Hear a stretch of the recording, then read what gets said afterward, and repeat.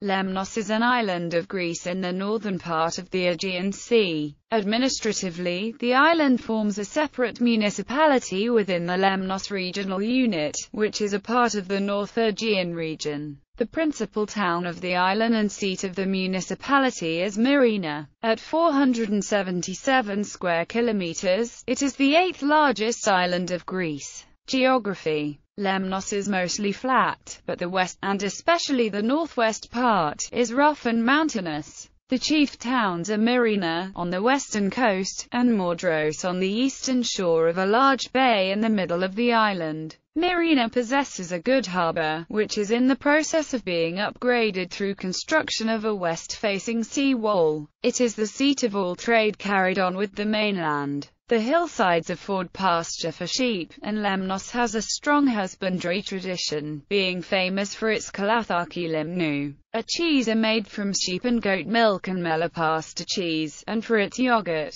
Fruit and vegetables that grow on the island include almonds, figs, melons, watermelons, tomatoes, pumpkins and olives. The main crops are wheat, barley, sesame. In fact, Lemnos was Constantinople's granary during Byzantine times. Lemnos also produces honey, but, as is the case with most products of a local nature in Greece, the produced quantities are little more than simply sufficient for the local market. Muscat grapes are grown widely, and are used to produce an unusual table wine that is dry yet has a strong muscat flavor. Since 1985, the variety and quality of Lemnos wines have increased greatly. The island has an excellent airport, possessing a very long runway, capable of supporting Antonov carriers. Climate: the climate in Lemnos is mainly Mediterranean. Winters are generally mild, but there will be a snowfall occasionally. Strong winds are a feature of the island, especially in August and in winter time, hence its nickname, the wind-ridden one. The temperature is typically 2 to 5 degrees Celsius less than in Athens, especially in summertime. Mythic Lemnos.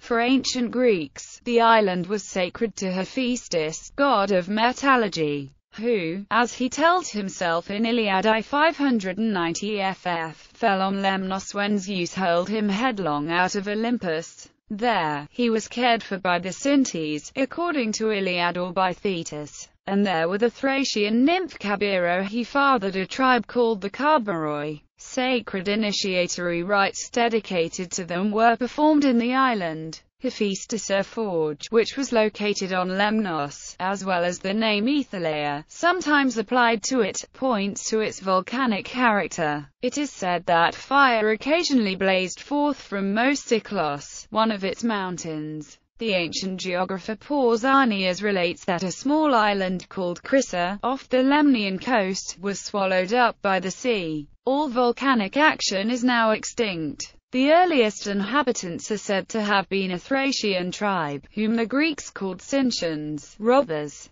The name Lemnos is said by Hecataeus to have been applied in the form of a title to Cybele among the Thracians. The worship of Cybele was characteristic of Thrace, where it had spread from Asia Minor at a very early period. Hypsipyle and Myrina are Amazon names, which are always connected with Asiatic Cybele worship. According to the epitome of the Bibliotheca traditionally attributed to Apollodorus, when Dionysus found Ariadne abandoned on Naxos, he brought her to Lemnos and there fathered Thoas, Staphylos, Enophion, and Peperdas. Pliny the Elder in his Natural History speaks of a remarkable labyrinth in Lemnos, which has not been identified in modern times. According to a Hellenic legend, the women were all deserted by their husbands for Thracian women, and in revenge they murdered every man on the island. From this barbarous act, the expression Lemnian deeds became proverbial among the Hellenes.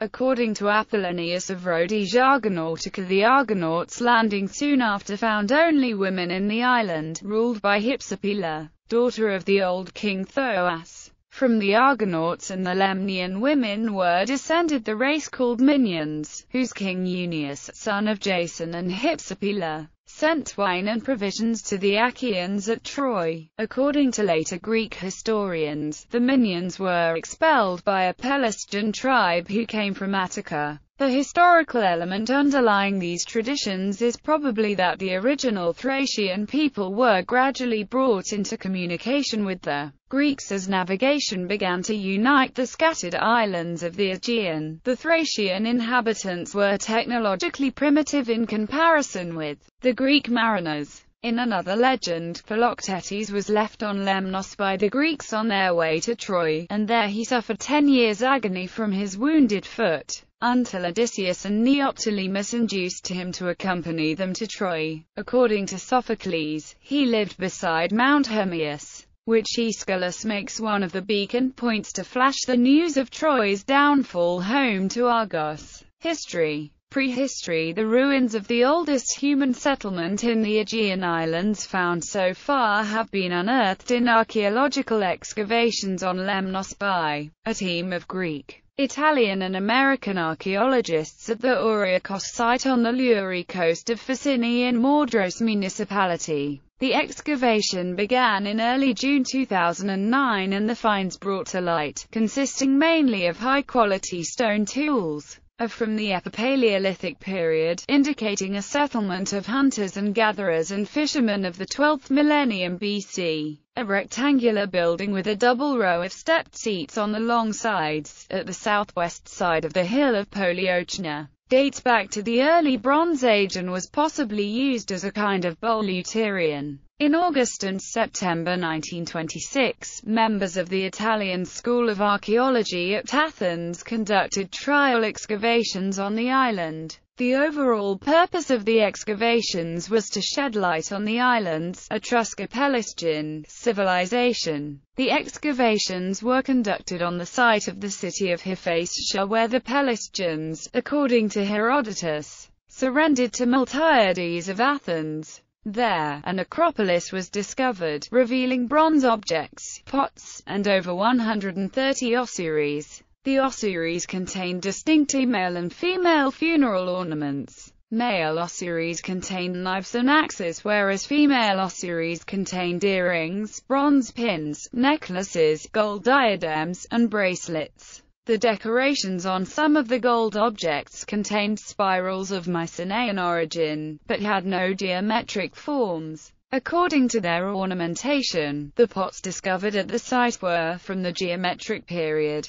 However, the pots also preserved spirals indicative of Mycenaean art. The results of the excavations indicate that the early Iron Age inhabitants of Lemnos could be a remnant of a Mycenaean population and, in addition, the earliest attested reference to Lemnos is the Mycenaean Greek Ramini Ya, Lemnian woman, written in Linear B syllabic script. Professor Della Seta reports the lack of weapons of bronze, the abundance of weapons of iron, and the type of the pots and the pins gives the impression that the necropolis belongs to the 9th or 8th century BC, that it did not belong to a Greek population, but to a population which, in the eyes of the Hellenes, appeared barbarous, is shown by the weapons. The Greek weapon, dagger or spear, is lacking. The weapons of the barbarians, the axe and the knife, are common. Since, however, this population preserves so many elements of Mycenaean art,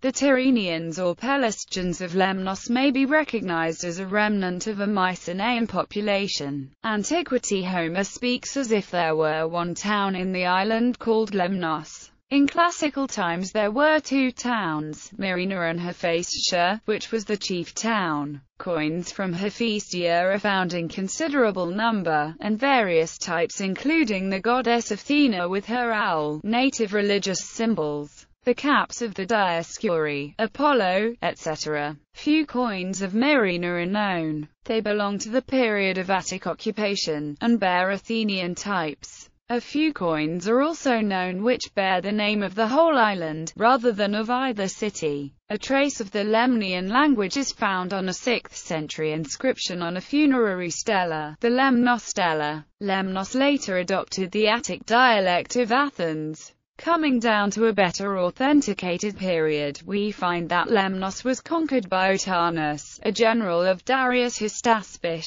but soon it was reconquered by Miltiades the Younger, the tyrant of the Thracian Chersonese. Miltiades later returned to Athens, and Lemnos was an Athenian possession until the Macedonian Empire absorbed it. In 197 BC, the Romans declared it free, but in 166 BC gave it over to Athens, which retained nominal possession of it until the whole of Greece was made a province of the Roman Republic in 146 BC. After the division of the Roman Empire in 395, Lemnos passed to the Byzantine Empire. Middle Ages. As a province of the Byzantine Empire, Lemnos belonged to the theme of the Aegean Sea, and was a target of Saracen raids. Following the dissolution and division of the empire after the Fourth Crusade, Lemnos was apportioned to the Latin Empire, and given as a fief to the Navagohoso family under the Venetian megadux Filocolo Navagohoso. Filocolo died in 1214, and was succeeded by his son Leonardo and his daughters, who partitioned the island into 3 fiefs between them. Leonardo retained the title of megadux of the Latin Empire and half the island with the capital, Castro,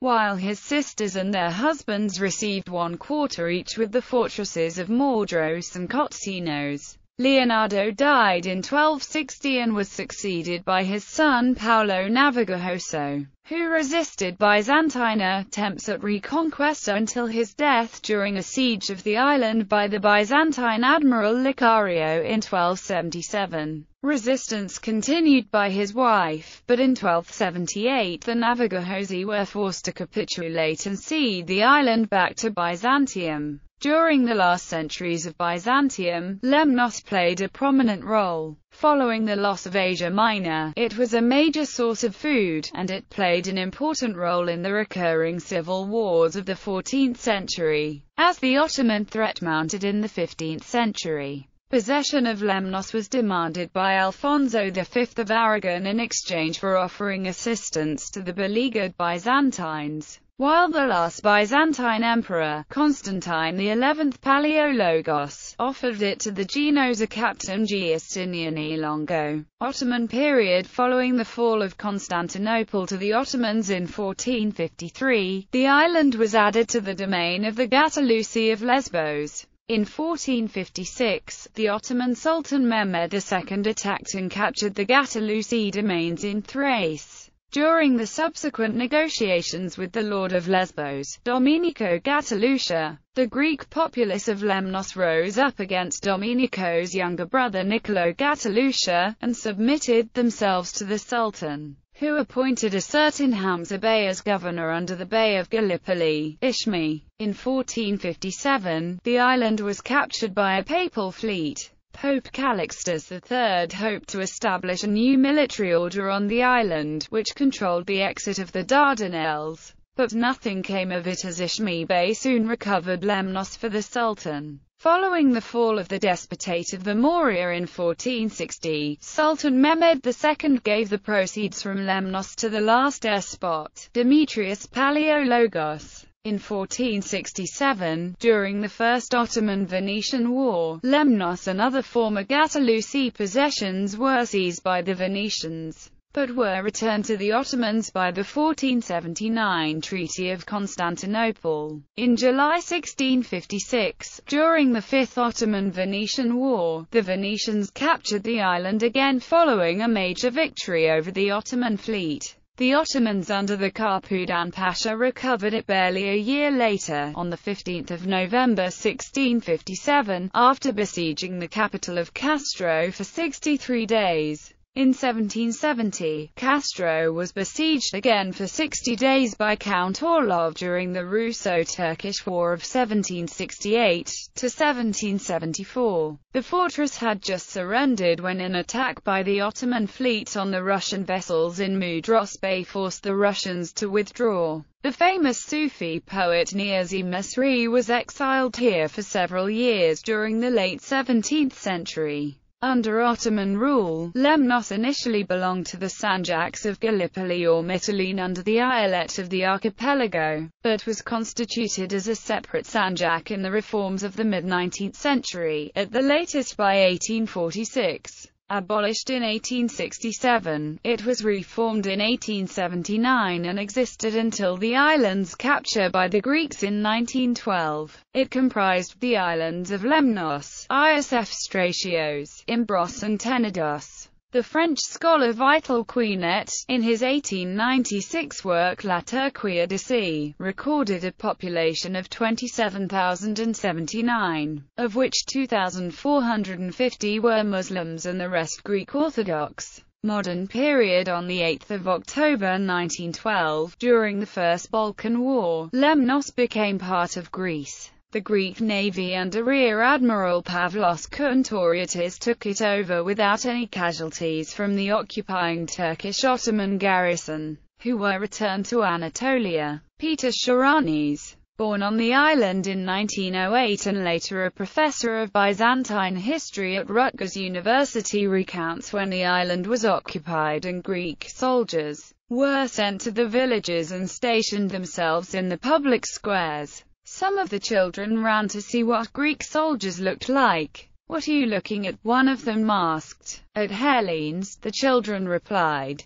"Are you not Hellenes yourselves?" a soldier retorted. "No, we are Romans." Thus was the most ancient national identity in all of history, preserved in isolation, finally absorbed and ended. Mordros Bay became a forward anchorage for the Greek fleet, which enabled it to keep watch on the Dardanelles and prevent a foray by the Ottoman navy into the Aegean. The Ottomans' two attempts to achieve this were beaten back in the battles of Ely and Lemnos. Thus the Ottomans were prevented from supplying and reinforcing their land forces in Macedonia by sea, a critical factor in the success of the Balkan League in the war. During World War I, the Allies in early 1915 used the island to try to capture the Dardanelles Straits, some 50 kilometers away. This was done chiefly by the British and largely through the enthusiasm of Winston Churchill. The harbour at Mordros was put under the control of British Admiral Rosslyn Weems, who was ordered to prepare the then largely unused harbour for operations against the Dardanelles. The harbour was broad enough for British and French warships, but lacked suitable military facilities, which was recognised early on. Troops intended for Gallipoli had to train in Egypt, and the port found it difficult to cope with casualties of the ill-starred Gallipoli campaign. The campaign was called off in evident failure at the close of 1915. Mordros' importance receded, although it remained the Allied base for the blockade of the Dardanelles during the war. In late October 1918, the armistice between the Ottoman Empire and the Allies was signed at Mordros. After the Red Army victory in the Russian Civil War, many Cuban Cossacks fled the country to avoid persecution from the Bolsheviks. A notable evacuation point was the Greek island of Lemnos, where 18,000 Cuban Cossacks landed, though many later died of starvation and disease. Most left the island after a year. Today the island of Lemnos has about 30 villages and settlements. The province includes the island of Isf Stratios to the southwest, which has some exceptional beaches and one of the two deserts in Europe. Municipality. The present municipality of Lemnos was formed on the merger of the following four former municipalities, each of which became municipal units. Following the 2011 local government reform, Atsaki, Mordros, Myrina, Nikoutali, Lemnos and the smaller island of Isf Stratios previously formed part of Lesbos Prefecture. In 2011, the prefecture was abolished and Lemnos and Isf Stratios now form Lemnos Regional Unit. Lemnos Province, abolished in 2006, comprised the same territory as the present regional unit.